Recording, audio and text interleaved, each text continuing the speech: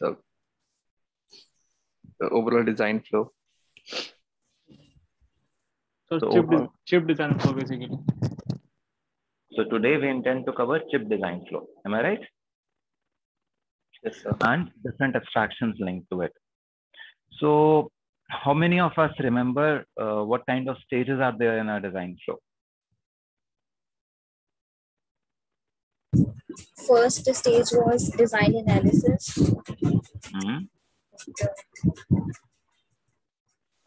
Design implementation. And design implementation. Okay. So Then design verification. the boundary part and Characterization. then characterization and Characterization. Okay, good. I'm happy. You remember quite a bit. So yes, the first stage in fact was or is design analysis, where there are different. So we will go into each of these stages one by one and look at what each step entails. Okay, and don't hesitate to stop me, ask questions, or add anything if you feel like. Okay. So the first stage is design analysis, where the first step is requirement analysis. So what do you understand by requirement analysis? What do you think is requirement analysis? The customer requirement, I think. Specifications that we want in the circuit. so basically demand of the market, what exactly is required in the market.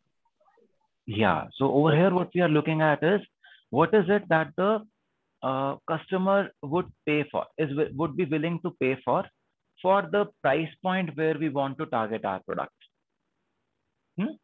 So if I want to come up with the next generation of iPhone 12, iPhone, for example, now iPhone 13, what would the customer be willing to pay the premium for next year? So that would become my requirement. And then we do the next step, which is called the functional and test specifications. What would come into this, according to you? To test the functionality of our design on the basis of requirements. So what we check required by our design? What kind of functions we require? Yes, what kind of functionality is required? For example, you may say that, when Apple came up with this infrared face recognition feature, at that time, what functionality is required? You need to understand that, okay, it has to be infrared and it should recognize the face and it should unlock the screen. If the face recognition is, say, above or a face match is above, say, 80%, it should also unlock the screen, or 90%, it should also unlock the screen. And very importantly, when you define the functional specifications, you also define how will you test that your device is meeting those specifications in various conditions. So as soon as you define the functionality, how to test it is also defined simultaneously. This is something which is not commonly understood and done. Are you able to appreciate the significance of this aspect? Sir, I'm not able to understand how this test specification can be introduced here. Okay. So let us take the same feature, the face recognition feature that you're talking about. So how would you test this camera now? If I want to say that Apple would have this camera in it, how would you test it? So most probably I would be taking some samples of pictures or photos and then seeing the quality or what the output is, then analyzing that output. So I may say that I will take 10,000 photos of one person. Okay? And when any of those 10,000 photos is put in front of this camera system, it should be able to recognize it as the right person and should unlock the screen. That could be one way to test it. Okay. So like we are specifying the test specification from an overall, like from the functional perspective. From the functional perspective, this is the functionality I wanted. How do I test that this functionality is being met? Okay. है ना? Because finally, whether some other functionality happens or not happens doesn't matter. Functionality that I'm selling to my customer should definitely work fine. And I should know how to test it. This I should know early on, even when I'm defining the specification. Okay, and so the functionality you're talking about, it is in terms of specification, like it needs to have a 40 megapixel camera, or should be able to detect that in terms of. Yes, so it is specifications, so functional specifications and test specifications. Functional specifications would say it should be infrared. It should be able to identify the person even in an ambient light of, let us say, a dark room. And it should be able to, differentiate between two brothers, for example, who look very much alike but are not twins. Okay. So like the kind of thing we see in the ads of basically. That is one aspect of it. So I gave you an Apple example and the face recognition example because that you already see in the ads and it is easy to relate to them. Yes. But for any chip, even if you have to design an FPGA, okay, even for an FPGA, the user would have the specification that its DDR should operate at 2 gigahertz, that it should be able to support this kind of throughput. It should be able to give this kind of, dry stone MIPS per second, whatever. Okay. So that also comes here. Everything. Okay. Because I gave you a user, I took the example of an Apple face recognition thing. I gave test specifications for that. But when I talk of functional specs, which does not really materialize into the user or a consumer application, then I will anyway have technical functional specifications there. Okay. So here also the engineer will be working, engineering team will be working to define the specifications. Yes. Okay. So we will define the specification in consultation with the customer who is going to use the product, and also the test specifications in consultation with the customer. Deepank, you had raised your hand. Hi, sir. Am I audible? Yes, you're audible. Sir, I had a simple doubt that if we are too strict to define the verification or the testing method in the beginning, but if the specification changes at a later stage, then won't it be a tedious task to repeat everything? You tell me one thing. If the specification changes, you anyways need to come back to the initial phase. So let us say you were in this stage. At this point of time, the customer said, no, I do not want this camera to work in infrared light. I now want this camera to work at regular light. With regular light, I want a laser to be generated there. So do you realize that everything would change for you also? The kind of energy that your image sensors will now capture will be very different from what they would capture in an infrared light scenario. Yes. Yes. So you will anyway need to come back to this stage again because the functional specifications have changed. Yes. Okay. I was just concerned about the timing part. Yeah. Basically. If the functional specifications are changing, everything would need to be redefined. Okay. And as soon as you change the functional specification, test specification should also be reviewed all over. So my actually point was that maybe we can, if we are a bit mature state, then we can define how to test, because then we will be sure that this is like the final product specs required. No change can be done beyond that. As a designer, you may want that, but as a customer, would you want that? Suppose, let us put it like this. You want to go and order a double bed for your room. Yes. And you want it to be 6 feet by 6 feet. Okay. Now, would you give the specification to the carpenter right away, or say that, okay, I want it to be 6 feet by 6 feet, but I will tell you how I will measure 6 feet after you have cut the plywood? No. Yeah. Thank God. He will tell you which scale you're going to use right away, so that he also uses the same scale. Is it not? Right, sir. Right. So the test specifications have to be built alongside functional specifications. There is no other way. Okay, sure. And this is what many times I see designers miss out on. They think only in terms of functional specification. They forget that test specification is equally important to be defined right there. Correct. Got it. Thank you. Okay. Yeah. Sir, do we actually making a hardware and then testing it or something else? You tell me. This Yeah, is a chip design flow, na? Entire thing is a chip design flow, is it not? yes, sir.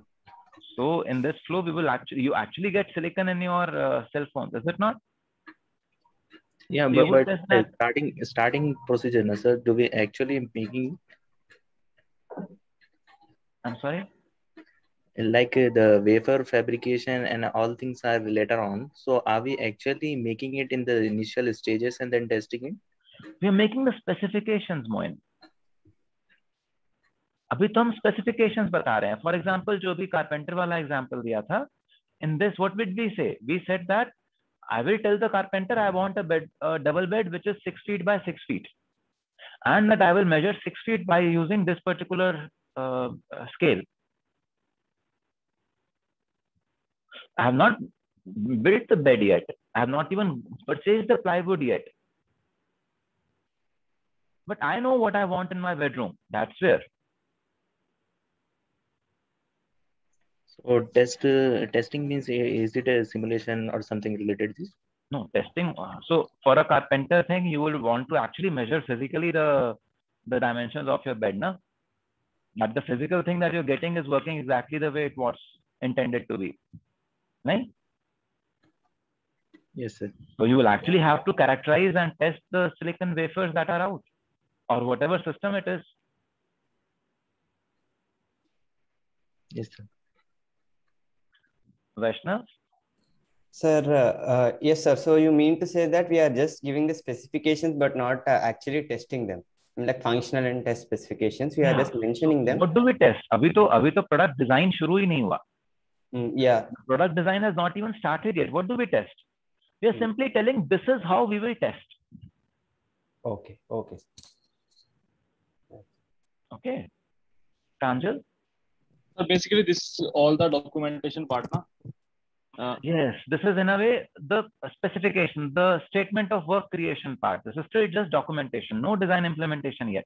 Yes. Okay. Okay. In fact, just after this step, if you look, the step is called partition and plan. What do you think this means? Dividing the whole strategy. Dividing implementation. Dividing the whole strategy of how to implement all the things related with it. Yeah. So for example, if you go back to the Apple face recognition example, in that particular example, it will mean which team will do what kind of work. Who will design that laser, the infrared laser? Who will design the hardware, the chip? Who will write the software which does the recognition or which does the analysis? Okay. Who will integrate all of it? And the plan as to by when will different milestones of different such partitions be completed so that I finally have my Apple phone available in the market by Thanksgiving so that people can purchase it for Christmas. Yes, sir. So that is partitioning and planning. All of this, the design has not even started. Okay, sir. Okay. Any questions still here? Yes, Gagandeep. Sir, if you talk about, sir, in memory, sir, when we say for a room, that when we say that we want to make the connections that we want to, diffuse the transistor in the highest layers. So basically that is, in that context, we say that if the customer says that now in the later stage of making the memory, at that point of time, if the customer says I want this code to be embedded and not the one that I I have given to you. So is that also not the functional specification that is being changed, and then we are not really going to the design analysis once again, we are just changing the connections?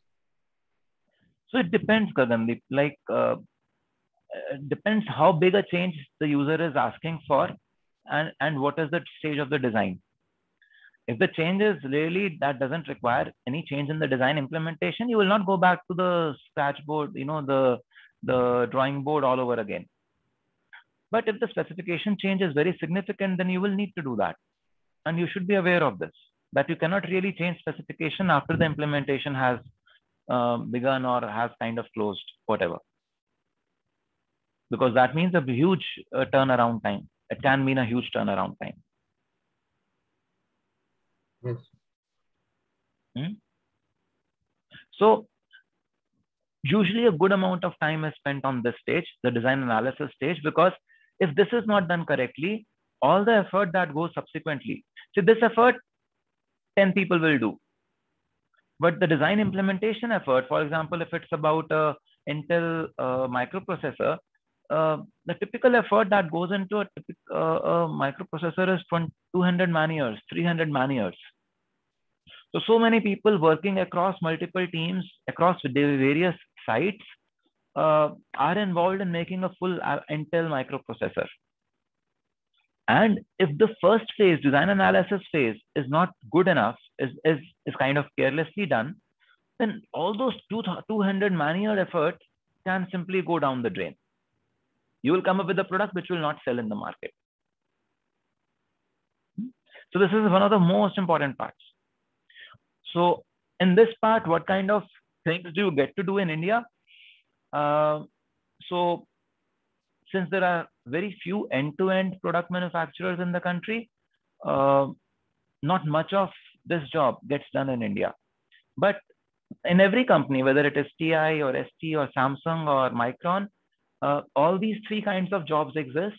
They typically exist in the headquarters. Samsung has these kind of jobs in Korea. ST has these kinds of jobs in Italy and France. TI has them in the US. Micron has them in the US.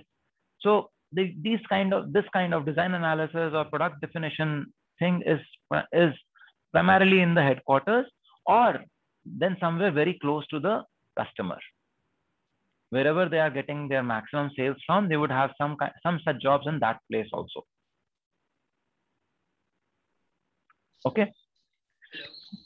Once the product specification, Animesh, you wanted to ask something? Hello. Sir, am I audible? Yes, you're audible. So, yeah, sir, I wanted to ask if these test specifications, right? If we would like to test it on, for example, what we were talking about, an Apple Air face recognition system. If we would like to test first that application on an FPGA which is reconfigurable before trying to release these test specifications, we would want to test it on an FPGA, right? Before starting the chip. We don't know. So we will come where the FPGA and such kind of work would come in. I will share about where we can do that emulation part. Okay. So abhi nahi. When the customer is defining the specification, he has no clue how you would implement it. He is simply telling you that I want this. Okay. Only when you enter into the design implementation phase, you will look at how to validate and verify it. Okay. FPGA is largely about verifying your design, is it not?